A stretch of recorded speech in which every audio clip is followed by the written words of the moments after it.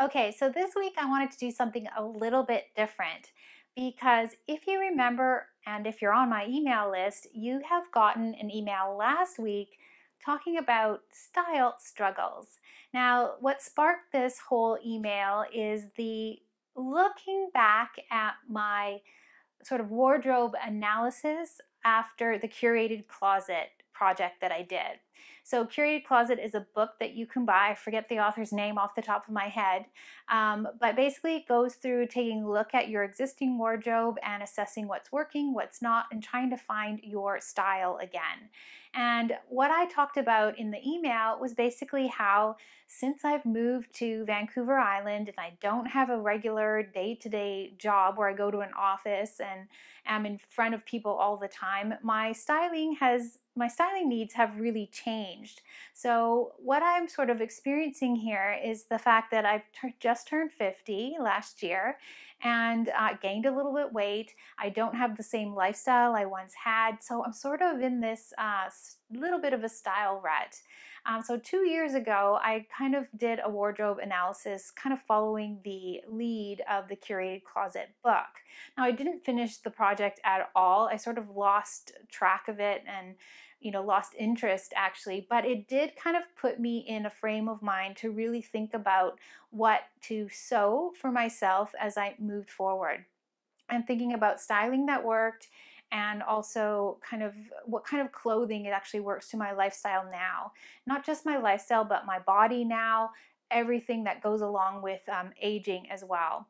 So I wanted to give you a little update of what I kind of sewed in the meantime to sort of bridge the gap of what I had then and what I have now. But I also did send out a survey last week, and I did want to update you on some of the information there. And the general gist of everything is you definitely sew tops more than anything else. So about 56 or 57% of you almost exclusively sew tops. About 20% are sewing dresses, and about 20% of you are actually sewing a little bit of everything. And kind of some of you even sew all of your clothes, which I really think is amazing. It's something that I haven't been able to get to yet. There's still pants that I buy simply because I just don't have the time to sew for myself all of the time. But generally, what you guys are looking for in styling is you want simple, classic, easy styling that works for your lifestyle. And that's exactly what I want to provide. So I think we're in the same frame of mind, and I think it's really going to work really well when I start to develop the in-house sewing pattern line even further next year. So just so we get a little bit of an idea of where I've come from and where I've gone, you can see that my outfit really hasn't changed that much. You can see that I have basically a loose fitting top and skinny pants at the bottom.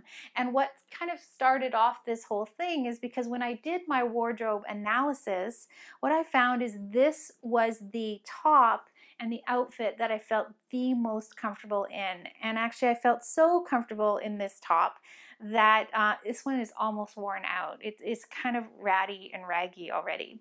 So I don't wear it as often as I used to, but that's because I have made a million more of them. So if you don't remember, this is a top that I created from my basic bodice block. So it was actually designed to fit me exactly. So I think this is one of the reasons why it was kind of so comfortable for me, and I had the luxury of choosing exactly how much ease I wanted and the silhouette that I wanted. So that sparked my first kind of sewing thing, ended up being to use that information that was my favorite and most comfortable, and I created the same pattern again, but only I just changed it to a V-neck. And you'll see this one is exactly the same exact base. I've just changed it to a V-neck. I've done it in black because I just cannot let go of black. I know everyone says that black, you shouldn't wear black as you age, but I just find that I'm just the most comfortable in black. And I think that's important. That's an important thing for me to notice. But I did try to inject more color into my wardrobe. So I did actually specifically go shopping for prints with kind of more vibrant colors and colors that I really loved. This worked out really well for a long time. Again, I've worn it so often, it's a little bit ratty. It almost needs a refresh. The fabric wasn't great quality. It tends to pill a lot. This is called a bubble crepe. And so I don't know if all bubble crepes are like that, or if that's just something that I discovered with this particular quality of the fabric. Poor quality fabric, beautiful print. I really love the colors in it, and I think they worked really well for me. Now, as I said, I've made a million of these. So what this turned into was many, many more versions. So once again, I made it in white because, of course, everybody needs a white little t-shirt type style in the summer. And I've made it actually in even t-shirt form. So you can see here this particular fabric, which is all knit, and I just made a 5/8 inch neckband in a rounded neckline sort of shape, which I love this. This is so comfortable to wear, and it's something that I'll definitely make more of. So we did that one, and then I actually made a dress. So this is kind of a chambray. It's kind of a crepey chambray type fabric, and it's exactly the same pattern. Again, a self-made pattern from my block, and I've just elongated it to be a dress, and then I created just a tie belt to wear with it. I usually wear this just around the house. In summer, it's cool, it's comfortable, and I actually wear it a lot, just around, even in the garden. And that turned into a dress. And then I sort of went a little bit further. I did the same sort of idea as the knit top, rounded neckline, but binding, French binding on the edges, and just a nice color. So this was part of my branding shoot.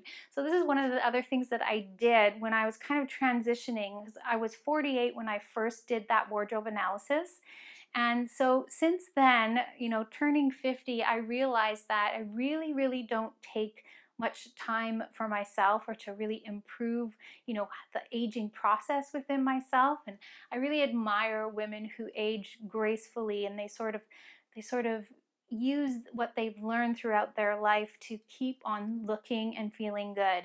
So what I did is I decided that I would hire a photographer and do a branding shoot for my company, which sparked me to actually build a little mini wardrobe to wear at the photo shoot. And this was part of it.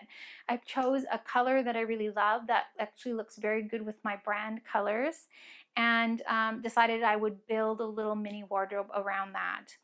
This, of course, is not part of that photo shoot, but it goes very, very well with what I've just been talking about, is basically using the same style over and over and over again and sort of working with it to create pieces that you are comfortable in and that you'll wear. And as many tops as I've had like this, the amazing thing is no one has ever said to me, "Oh my God, are you wearing that top again?" It's so funny how each of these versions of this top looks different enough to the outside eye that no one ever notices if I'm wearing exactly the same thing. Or perhaps they're just polite enough not to say anything. So this was my latest version of this top. I've shortened it and I created a little tie front, which I really, really loved. Again, you just wear it with a camisole underneath, and again, it's a v-neck. V-necks I find very flattering on myself, but are also very flattering on anybody with a larger bust cup size. So if you're not sure what neckline looks good on you and you've got a larger cup size, definitely try the v-neck.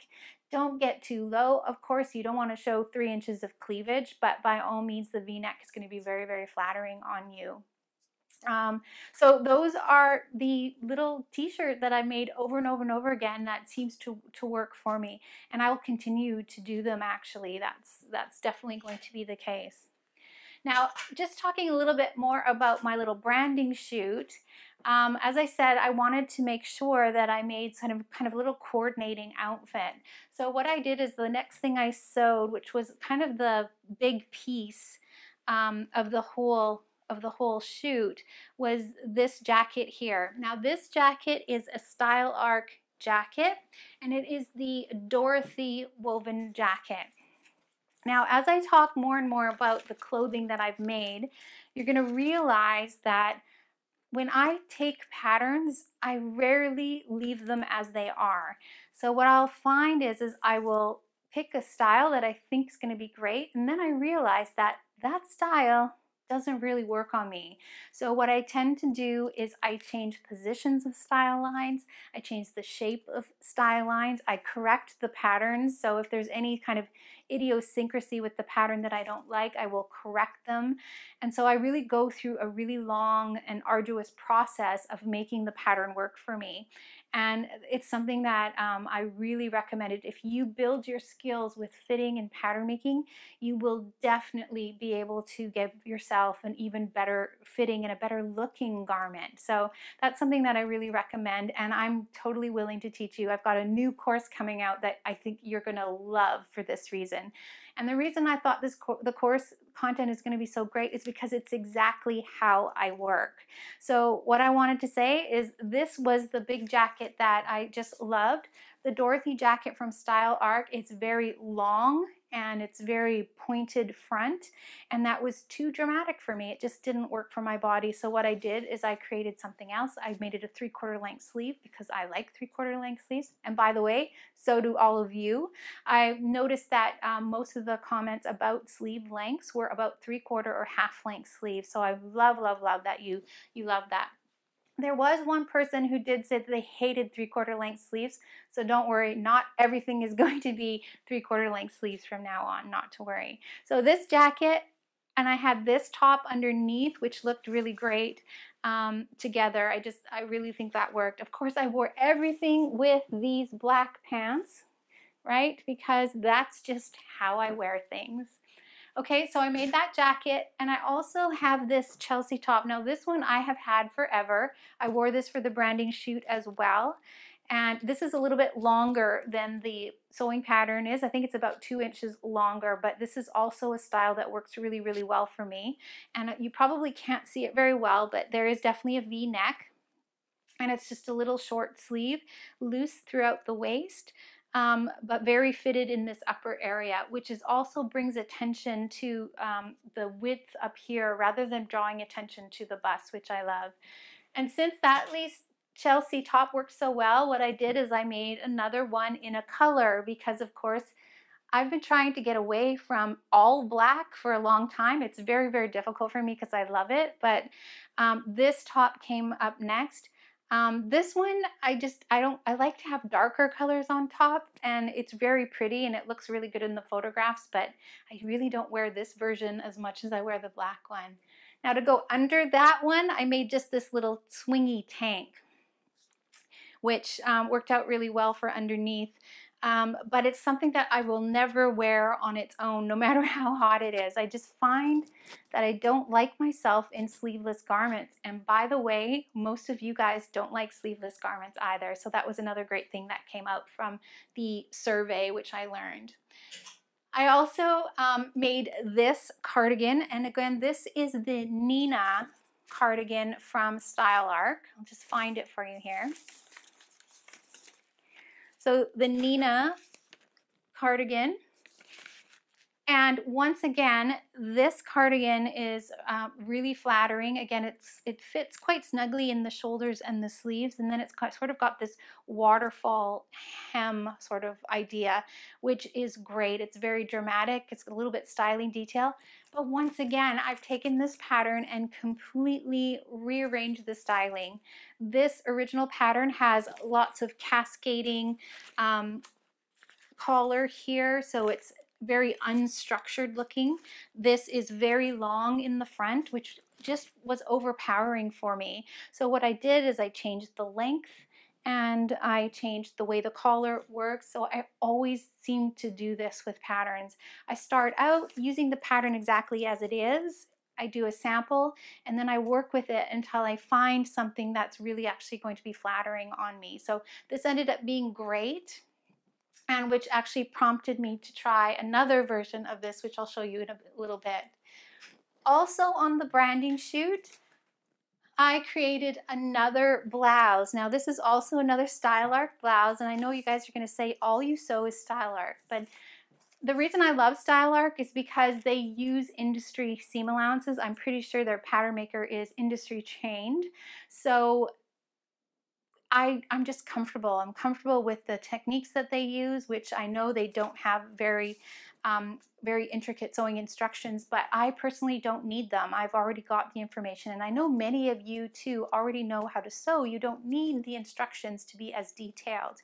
So I created this dotty blouse. Now, I didn't change this style that much, but I did have to do quite a bit of fiddling around to sort of get the full bust adjustment to work. And what I ended up doing was putting more volume into this front pleat here to create a little bit more fullness across the front of my body. But the reason I chose this particular style is because of that sweater that I told you I loved in the wardrobe analysis, that 2-week wardrobe analysis that I did. I love this sort of drapey front crossover style, so this worked out really well. Very feminine looking top, and something that I will probably make several times over because I just love the style of it. Now, the rest wasn't a part of the branding shoot at all. That was sort of my little capsule wardrobe that I had for the branding shoot. And if you want to see photographs of that, by all means, they're all over my website. So all you need to do is take a look at inhousepatternsstudio.com and you'll see those images. Now, I did go to a wedding in October last year. A friend got married, and I wanted to make a dress for that. So I made this Vogue pattern dress, and it is Vogue 1586. So it's a Tracy Rees style. Now let me tell you, this took a lot of time and effort to get to this stage. The general styling looks exactly the same, but I cannot even remember how many alterations I needed to make this work for me. The front crossover asymmetrical styling that's introduced in the pattern was just not working for me. I didn't like how it was overlapping. I thought it was awkward. So what I did is I completely redesigned this front, but keeping all the styling details the same. The armholes on this particular pattern are so low that it was just very impractical. So I ended up having to basically redraft the entire bodice part of the pattern. The pattern itself is very, very long in the skirt. I think I cut off probably about 6 inches or so, again, but kept all the styling generally the same. The style is really pretty, actually. It looks pretty good on me. Again, it's that V-neck styling, a little bit of crossover, bust fitting in the styling details. So I really love those things about this particular pattern. Now, of course, I wanted to get away from all black. So my next option was going to be to do navy, because this was really the only other dark color that wasn't black that I could go for. So I decided that since I have one pair of jeans, and these are the same jeans from 2 years ago, simply because I don't wear them very often. I just have never found jeans very comfortable. I don't know why. These are the best version of jeans that I've ever found, so I keep them at hand. Again, they're purchased. I didn't make them at all. But I wanted to bring the ability to kind of wear more blues, because I just thought navy is the next best thing to black. So these are also purchased. Again, RW is, I always buy my pants there simply because they fit. I don't really think about them too much. They're leggings and they're snug. So these pants actually work with all of the blue things that I've made. So this is that Nina cardigan that I told you about. So this again is that restyled Nina cardigan. You can see I took out that waterfall hem. But I find that I don't wear this cardigan very much, and I think it's simply because it looks too casual for me. So my idea of how I like to dress is I really like to dress smart and sophisticated. I don't like this sort of too casual yoga wear sort of look. I like it to be a little bit sharper and a little bit less casual, but I like to be comfortable. So this cardigan is something that I'll definitely do again, but I'm going to just choose a little bit better fabric. I can see it maybe in a ponte knit, which it might work really, really well and look a little bit more elevated and refined. And next I had to develop a course which was called the Perfect Shirt Workshop. And in that workshop, what I wanted to do was show you how to create a sewing pattern from your basic bodice block. So that was the whole goal of that course. So what I did is we did a shirt style because it's something that's really classic and never goes out of style. So we created this shirt style, and we also did a princess seam version of it in that class as well. So these are my examples of that. So this one is in a kind of a lightweight denim, and this of course is in I think it's a rayon and a linen blend, mostly rayon of course. So in the blues, grays categories, this shirt I love. It's so comfortable. I wish I could wear it every day. It's one that I haven't made too many of yet.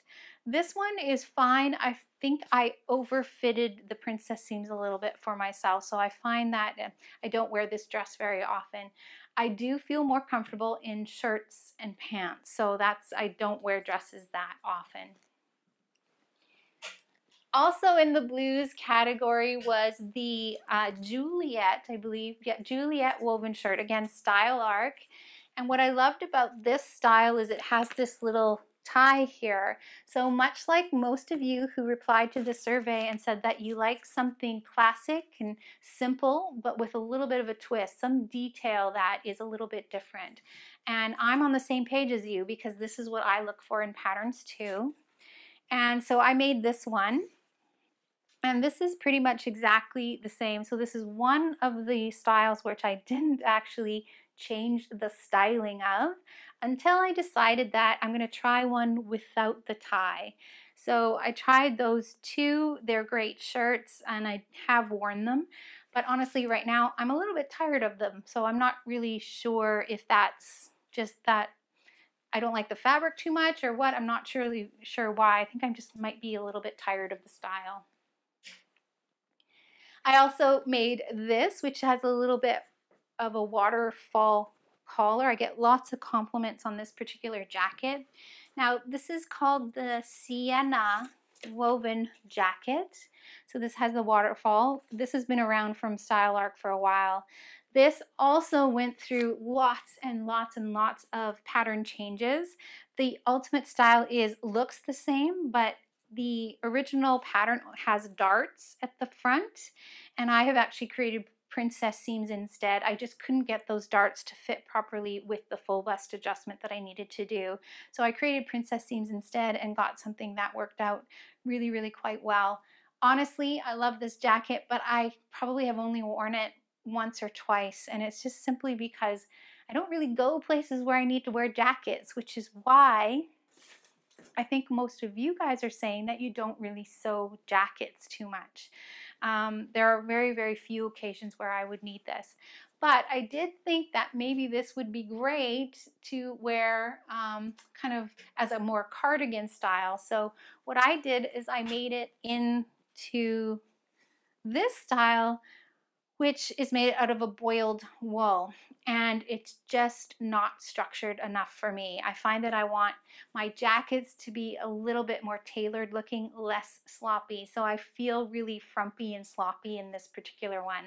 So it's really interesting how the fabric can totally change how you feel about a style. So that's something that, to keep in mind when you're shopping for fabric.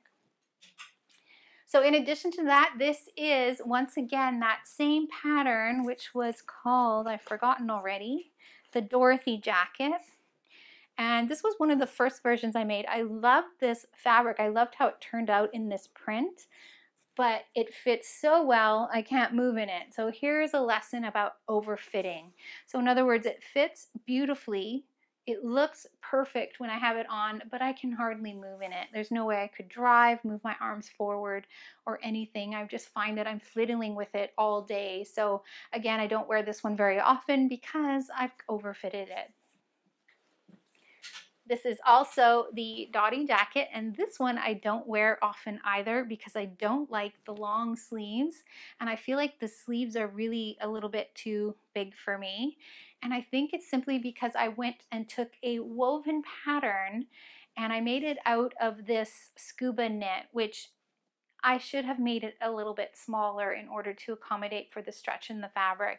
But I really loved this print and I thought it would be great in a jacket. But once again, I think I might just at least try shortening the sleeves just to save it. But I find that I can't wear this jacket open because it's a bit heavy and floppy looking. So maybe I will try to fix that, but I'm not sure. I'm not a very good at reworking things that are already done. Okay, and then now I made a couple of these wrap dresses because wrap dresses are something that are supposed to be amazing on women who have, you know, larger cup sizes. The crossover always works. The waists are adjustable because it's a wrap. But I find that on a wrap dress, almost always, when it's a full wrap dress like this, and by the way, this is the Leah knit wrap dress. When you have a true wrap dress like this, the neckline is always too low. So I always feel really self-conscious about it. I want it to sit a little bit higher. So I tend to want to wear a camisole underneath, which again sort of, you know, defeats the purpose of the wrap dress in my opinion. So I think if I was going to rework this style, I'd try to find some way that I could create a higher neckline and still get that sort of crossover look. This style does look great on me, but I'm not comfortable in it. I just feel like it's a little bit too revealing. I was hurt. And I love the sleeve length. So this is a half length sleeve length, so it goes to about the elbow or just slightly below. And I created it again in a short sleeve, thinking that, oh, maybe it's just me. But I find that these two dresses look great on me, but I rarely wear them because I feel too self-conscious in them. So this dress is the Maggie London dress, and it's by Butterick 4789. And this dress is something that I thought would be great for me. I always wanted to try this like twist front sort of styling. And I've had this pattern since 2006, so it tells you how long I've been wanting to do this. It's made out of a knit, which is this fabric I love. I got it at Gala Fabrics, which is a local fabric store here in Victoria. And the thing about this is I really don't like how low the neckline is, and I don't like the pooch that it creates over the tummy. So I've decided that perhaps this type of styling, it looks good on other people. I think that I will leave it alone for others to use. So I did have a few failures by all means that during the whole process, and things that I thought would be great but just didn't end up looking good. So here's one of them. This is also a Style Arc top. This is the Almy woven top from Style Arc, and it just didn't work. It doesn't work with the type of styling I like. It has like kind of a loose waist and the button front and the collar, but I find it's a very impractical style. The collar is so floppy that I find that if there's any slight breeze, the collar sort of ends up, you know, being very messy around my neckline. And also I made it too long, so I don't have anything really good to wear at the bottom. It's not long enough for a dress, and it's not short enough to wear with pants and not look too short. So I should have tested the length before I put the buttons in, because now I'm stuck and I'm probably not going to wear it unless I really need to pull something out of the closet to wear at home. So that was a fail for me. Another fail was the Style Arc Ariana woven dress. Now the print I loved. It's just a polyester twill type fabric, and it has the elastic back, so I thought it'd be great. We were going to Cuba in March, I think it was, and I wanted to make some, you know, dresses for the warm weather and stuff. But I never took it because what I found is that it doesn't feel like me. It's too girly. I like a little bit more tailored look and a little bit more refined look, and I just found that this just didn't fit the bill for me. I did make the straps wider. I had to rework the entire front for a full bust adjustment, and also the strap position, everything I had to rework. But at the same time, I ended up just not loving it. Once again, it's being at-home garden dress at the most. And here's a couple of fails, more fails of choosing the wrong fabric. So this is a linen cotton blend, but I loved the print and I just thought what a great summer jacket to have something light and airy like this. This fabric is absolutely the wrong fabric for this style. I find it sticks to everything. It gets wrinkly in about 3 minutes, and I just do not like that super wrinkly look. I like a little bit crisper, refined look. So although I love the print, and I think it'd be a great summer jacket, it's probably never going to get worn again because I just felt like a rumpled mess when it was all, by the end of the day when I did wear it. Another miss was this one. This is the Chelsea's top again, and I love the print. I even love the fabric. It's a 100% linen fabric, and it even has such a soft hang. But because linen wrinkles, when I'm sitting all day, I get wrinkles across the tummy here, and then the whole top hangs shorter, and I feel so self-conscious in it, and I'm pulling at the top every time. So although I love this print and I love the fabric, it just isn't working for me in terms of styling and the hang of the garment. So definitely something that hangs in my closet, and again, one of those things that sometimes you just will never wear out because you don't want to be uncomfortable all day. Okay, so those are basically the wins and fails from the last 2 years. I hope you enjoyed watching that. If you've got any comments to share or you want to share some insight, by all means, you can do that. If you want to follow me on Instagram, I always post these things on my Instagram account at In-House Patterns on Instagram. So you can always follow to see me in the outfits. I'll put some photos below because I know some of you aren't really into social media, which is great, which is fine. I have no problem with that. I find it hard to keep up myself. And yeah, so that's basically it. So one of the other things that I did between being 48 and turning 50 was I actually hired a makeup artist to come to my home and actually give me a makeup lesson. So this was something that I also wanted to do for myself because as you age, our coloring changes and also makeup styles change too. And I just kind of wanted to have a little bit upgraded look. And I have to tell you, it was one of the best things that I've done for myself. I learned so much from the 2 hours that I spent with her, and it was such a great it was so good to get some suggestions on how to improve your look and change the way you look as you age. So that's something that I wanted to just share with you because if you are kind of feeling in a rut, I really recommend that you do something like that. Get your photos taken, really think about kind of how you want to look and feel, and also just give yourself an outlet. Get your hair and your makeup done and see what's possible for you because it honestly does make you feel better about yourself, and it's something that's really, really helped me, so I'm happy to share that with you. Anyways, we'll talk to you next week. I hope you enjoyed that, and we'll talk to you soon. Bye-bye.